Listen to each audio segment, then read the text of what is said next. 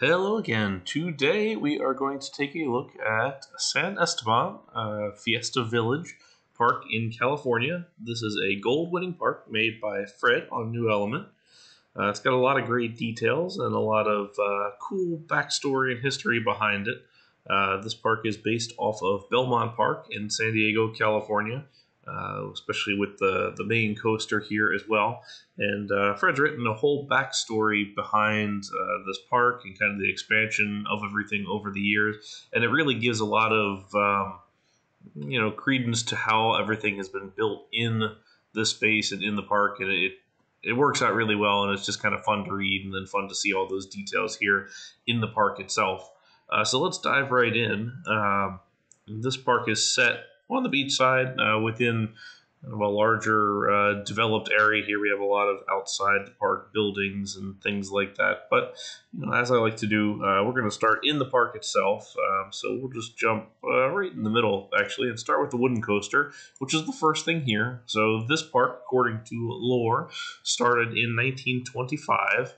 And this is a John Miller coaster. That has been saved over the years and is now sort of the centerpiece of the original part of this park. So we've got a really nice looking ride here, compact kind of double out and back coaster, single train with a pretty nice looking station here. Good little sign, and I like the flags on this and then the little light pieces and everything around it. Layout wise, it's pretty good as well. We've got the tunnel underneath, which is pretty typical of those early 20s and 30s type wooden coasters. We're using the Morgan trains, 6 cars here, could have gone 6 or 7. Either one looks pretty good. And have a nice sign here that uses the coaster structure for that. I think that's kind of a neat look. So this is the icon image of the park itself. Nice looking "Please Stay Seated" sign and the flags down here. But like I said, this is built off or based off of Giant Dipper at Belmont Park. So this one is the California Dipper, but it's got a good little layout to it. Maybe a little more modern than 1925 stuff, but on the whole, it looks pretty good. It's got a lot of little airtime hills. The flat corner up here, nice looking structure up against the corner of the road. Then a couple of little banked turns in here, and then you have this through the structure, sort of lower part here. Nice pop up and over the walking entrance into the park.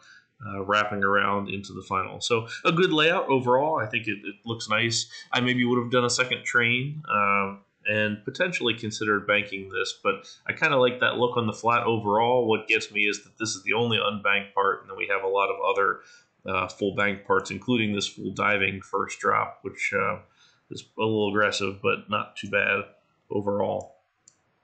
So this parking lot outside is the part of the parking for this space, and then we also have the beach parking here as well that leads into the park. Some great little details here, like the lights that overhang on the path, and then these bollards that come across.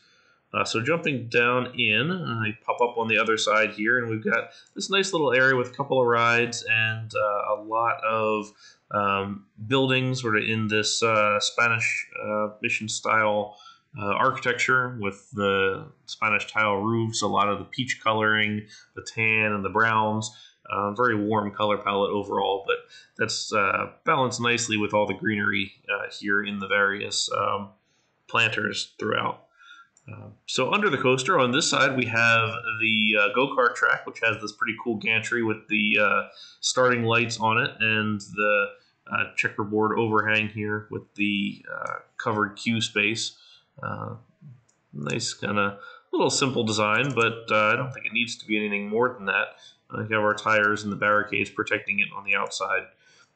I do kind of like to see these that have their own sort of pit lane and then the full circuit, as that's how usually American go-karts are done. But that also requires a heck of a lot more hacking, and I think on the whole this is alright. I'm hoping to see it run, but it looks like it is just waiting on some people. So Perhaps I've let this run for too long. Let's continue kind of jumping around to a few of the other spots. We got a couple little kids rides here, some 2x2s, which would be nice if they worked, but that's okay otherwise. Then this little uh, jumping star thing here with a nice little backdrop on the back here. The name of that ride escapes me at the moment. But carousel here next door with a really great overhang. I like the use of the monorail track here and the cycle monorail for the curved pieces, and then these sort of dormer sides that come out with the nice canopy on top. Frames it really well, also covers the queue line as well, but it's tall enough that you can still take a peek at that at the ride itself. So another one of those kind of early signature rides of the park, and a good look. According to the lore of the park, they got one of these Schwarzkopf catapult coasters. There were only 6 of these in existence in real life, and there are currently none operating now. One that's standing but not operating in Oman, of all places. But according to the park lore, this is the only one in the world that now still operates. So good for these guys for keeping this up and running. Kind of a neat, unique little coaster ride type thing from Schwarzkopf. So it has a cool operating cycle here where it does actually not make it the first time, rock back a little bit, and then go up again. The station is on the banking, which is how it was in real life. Though a little more challenging to get in and out of, perhaps, but a good look overall, and definite points for it being rideable by the peeps as well. On the backside here, you have another really great billboard sign with the lights over top and then the different colors and everything, the Fun at the Ocean tagline. This would be a great kind of photo spot because you get the loop overhead as well. So that's really, really neat. Well done there. On the side here, we have a couple of different buildings. We have a games area here which has some of the carnival games, some skee ball. Right here we have a theater that inside is showing a 3D movie, Riders on the Storm. So that's a nice use of the actual film that's showing, the Storm Chasers film. A lot of times, I know at least I do, pick a film and you name it something entirely different because that fits your theme, but I like that still matches the theme. Nice detailing here on the bathrooms with the sinks on the inside. That's a good little look. And then I like this colored sort of rainbow pattern on the various games as well. Some more skee ball and then a couple of these other games. The next corner here has the Dodgems ride inside. Really like the arcade of arches on either end, so you can still see inside, but it's fully enclosed in a building, which a lot of these typically are. And then some other little strips here. Pretty generous back of house space, but that's not atypical in an area here where space is usually at a premium. It does seem like a lot of space, but I think it's kind of framed nicely as a block, and then same thing over here as well. Kind of finishing out this block, we've got a number of shops. I really like the purchasable items here, all the gift shop items out here on the path. It makes it look a little more lively, makes it look like it's being used, and gives some kind of life to the path overall. Also appreciate the pathways that go into the buildings, like through the glass doors, so it looks like they're using the proper doors and getting in and out. Here, Fred's made himself a chef, and he's got a pretty nice restaurant here on the beach, largest building in this little canopy here. But I like the look of it with the glass and nice kind of ocean view throughout. We'll pop over to the other side here, where we have another little gift shop and another restaurant, I'm assuming, the Pink Crab. And then anchoring this is our haunted mansion, the Ghost Castle. A little bit small overall. I'd almost like to see it a little bit deeper into that empty space back here, and almost would like to see some show scenes as well. But I really like this facade. Good use of the stock game skeleton as well, and then I kind of like the bars on the side here, and then the castle elements on either side. So it looks good. Nice use of those objects. Inside here, before we move along, we have the observation tower that's just up inside the coaster itself. This is reminiscent of Gold Striker at California's Great America, that has the observation tower inside its first curving drop, just like this. So neat look, neat positioning for that thing, and nice American flag detail there on top. Here we have a frisbee ride. Looks like one of the KMG models that doesn't work, of course. Unfortunately, we don't have this type of ride in the game, but he's done a nice thing here where there's an invisible ride sitting on top of it, so people still look like they're using it and queue for it, which is about the next best thing. Good use, too, here of the little food stalls and just stands throughout. Again, gives some livelihood to the path and just makes it look a little more just more used. Same with the variations on the path here, the little brick accents, especially down this area where they have the striping and then the kind of octagon patterns throughout that frame all these trees. So just up on this other side here, we've got all of our games areas and a couple of different parts and pieces. We got this really nice house on the back here. I can't actually see the sign. The sign says escapist, so it's like an escape room that fits here. It's a shame you couldn't see the sign, but this is a really neat structure, nice building. I like these columns on the front, the balcony on here, and then the balcony on the sides as well. Here we have another nice archway entrance. So you're kind of defining each of those entrances. So this has an archway. This has this great sign on it, and then coming in from the parking lot is a little more simple. But I like this off of the main path here, especially coming from some of the parking lots on this side. Here we have a fun little coaster, the Fiesta Express. This is a Zamperla mini wild mouse ride. There's a couple of these. This is a mirror image version of the real thing, so a little bit different than I would have expected. The real thing has a fair number of hairpins on it, and it looks like we've nearly or fully matched all of that. I think from an RCT scale standpoint, I might have considered pulling out one or two of those switchbacks just to squeeze it up a little bit, but I can't argue with the backdrop. That's nice looking. Again, good use of the lights, the flags, all the decor throughout, so that looks pretty good. Now, on a lot of these things, I would typically go ahead and hack out the station platform and then do a custom one. I just think it looks better overall, but nothing wrong with the old standard reliable style there. Continuing along, we have more buildings here. A lot of these buildings, again, are pretty narrow. I'd almost take some of this backspace and expand it out just a little bit to give it some more room. But, I mean, even if it's just a flat box building rather than having your warehouse building in the center here, I almost think that kind of sticks out a little bit compared to just expanding the backside here and then making this attached to one of the buildings. But a lot of great detailing on here, some of these ductings and the AC units and the emergency egress stairs here from the dark ride, which I think is a cool detail that I'm not sure I've seen very often. But great detailing overall, nice structure on the backside of the sign here for the Fiesta Express. And then up here, I really like this club, just super gaudy, the Disco Lounge. Lots of colors here with the glass and everything.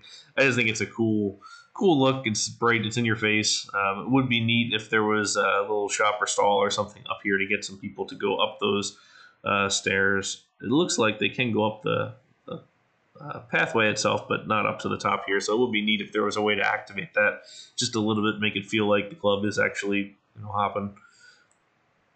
So we get to the point in the storyline where the park expanded by buying another plot of land over here. I think the README said that it was on an old Blockbuster shop that was here, which is a funny, nice detail. So we're going to skip across this parking lot, which could also be the beach parking lot. I like the little park here with the kind of dirt pathway all the way up to the beach itself, and then the first aid and restrooms building here. It kind of feels like one of those little beach administration type buildings that you might see. Again, nice detailing here with the lights across everything.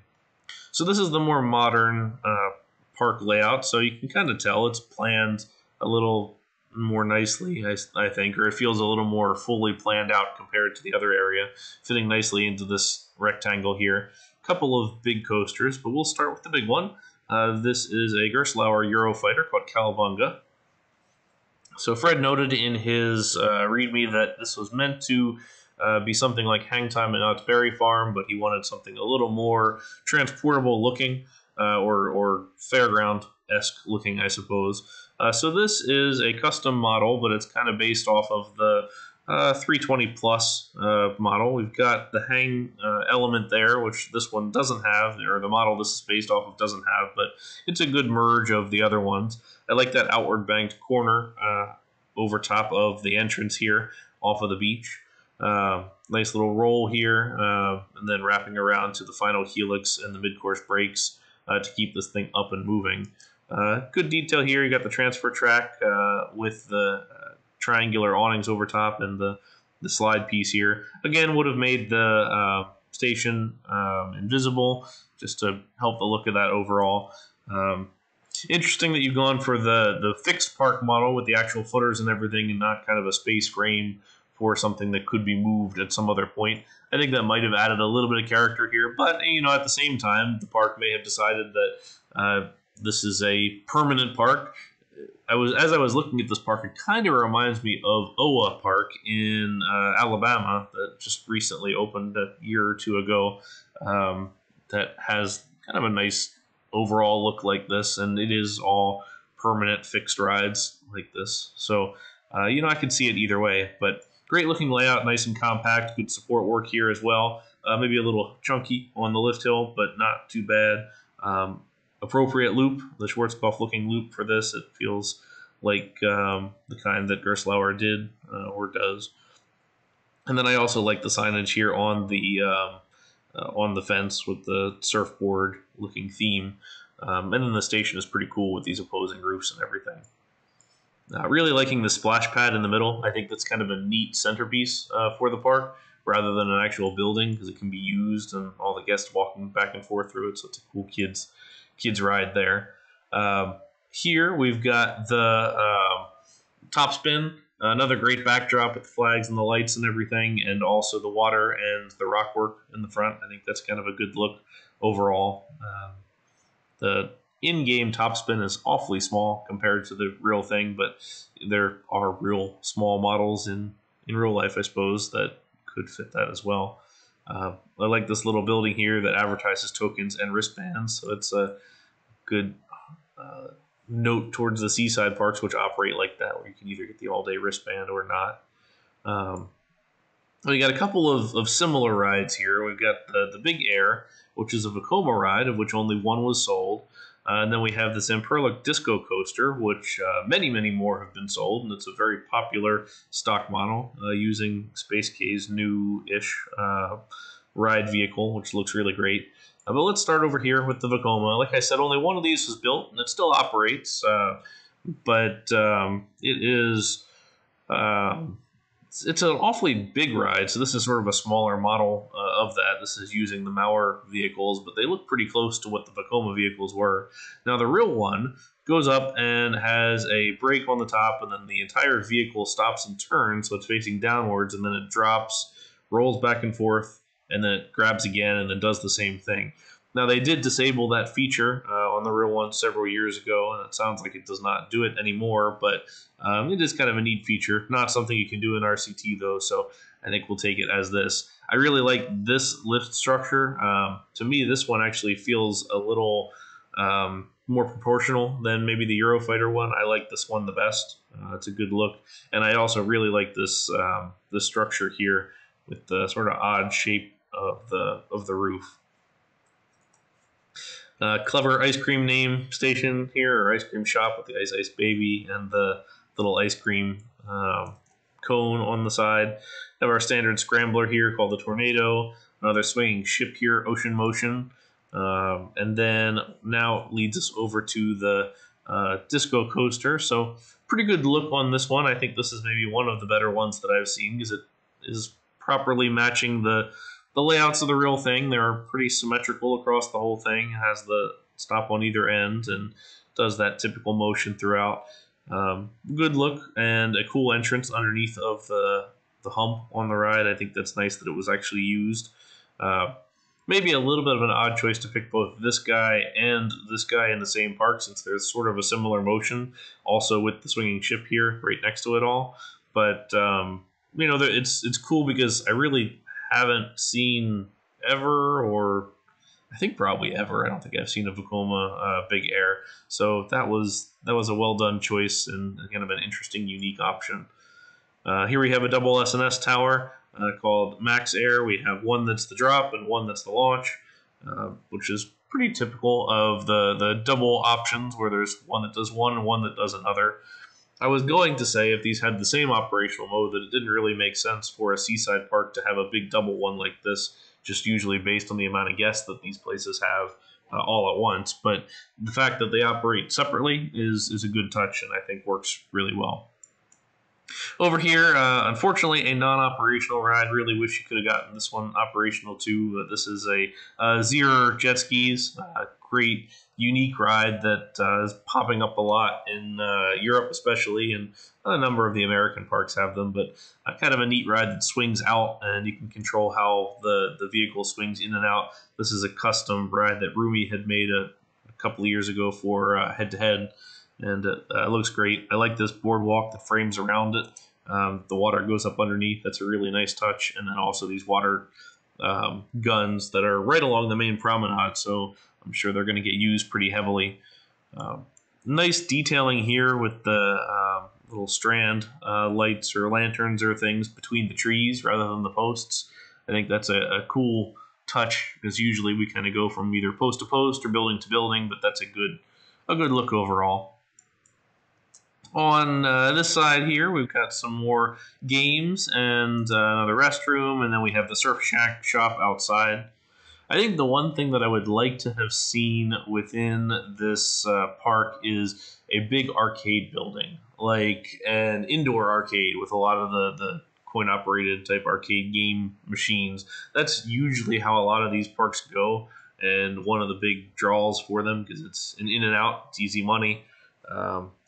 You've got a lot of the shops that are the carnival type games that you walk up to, but it would have been really neat to have, a larger building, even something like this that has an interior that you finished out with some arcade games and things like that. I think it could be a nice detail. So let's jump out to the beach now, since we spent enough time in the park. There's a lot of nice little detailing on the beach itself. This boardwalk that goes all the way out down to the water. And then a number of these kind of surf shack buildings. So here's the parasailing club building here, and a lot of these little kind of shack type buildings. Here's the surf shack that's got a again, nice little surf details here. That would have been cool to freeze a peep in there as an operator. But out here we actually have the peeps that are surfing. I think this is a super cool detail. Really, really good look. Overall, and then above here we have the parasailing using Rumi's ride as well. Cool look overall. And then in the water, we have the schools of fish down here. We have some rocks and some looks like some seaweed and some other things in here that really give this some life. I like the depth in here. I like that you added the white water pieces for the waves. It's a good look, and then also just the boats in general. There would have been cool to get some peeps in those as well, but maybe they're just not riding at the moment. So here, everybody is queued up for swimming in the ocean. So this is another great looking ride and a good detail here for having all the peeps in there. I think what I might have considered on this is doing this as 7 or 8 different rides without the queue line itself. Then you don't have the queue here, which kind of feels maybe a little bit weird. And then you just kind of spread it all around, and then you don't have a queue. You just have the guests that are at the entrance and can pop in whenever. So something to consider just to avoid having that. Have a relatively light day at the beach, it looks like, with some folks here lounging out on the towels. Good look overall, especially with this lifeguard station in the pretty bright blue there. This is one of my favorite buildings on the whole map, this beach bar of sorts. I like that it is using the terrain here to its advantage as the beach slopes down to the water. So you've got this raised deck throughout, and then the stairs that come down onto the beach itself. I think this looks really nice. And then lots of little detailing on the back. Looks like the Big Air has had an accident, which is not the best, but I'm sure they'll recover. Let's continue along. So we have some really great diamond detailing on the main boardwalk here as well. Going for a concrete boardwalk rather than a wood, which is typical California. That's kind of what I expected to see with that. Got a lot of peep jams here, which I'm not quite sure what's up with those, but another good detail is the bike riders here, so biking along the trail. It's a clever detail. I'm going to jump back here because I missed this as I was looking at all the boats. We've got the skate park, which is super, super cool. Really clever detail. Really good use of trying to do curves in the game where there really aren't a lot of options for that. So we have some great here ramps in this bowl. Nice curved space throughout here. Half pipe on this side and a couple of rail features as well. I think this is a super neat, great detail that I hadn't seen anybody attempt one of these before. So that looks really great. Jumping back over to this side, same comment applies to the beach goers over here for the swimming. Another really, really great use of some invisible rides here with the football player ride that was made by Rumi for head-to-head, using that for the basketball players. Neat thing there. Pickup game has a little more than your standard 10, but not too bad.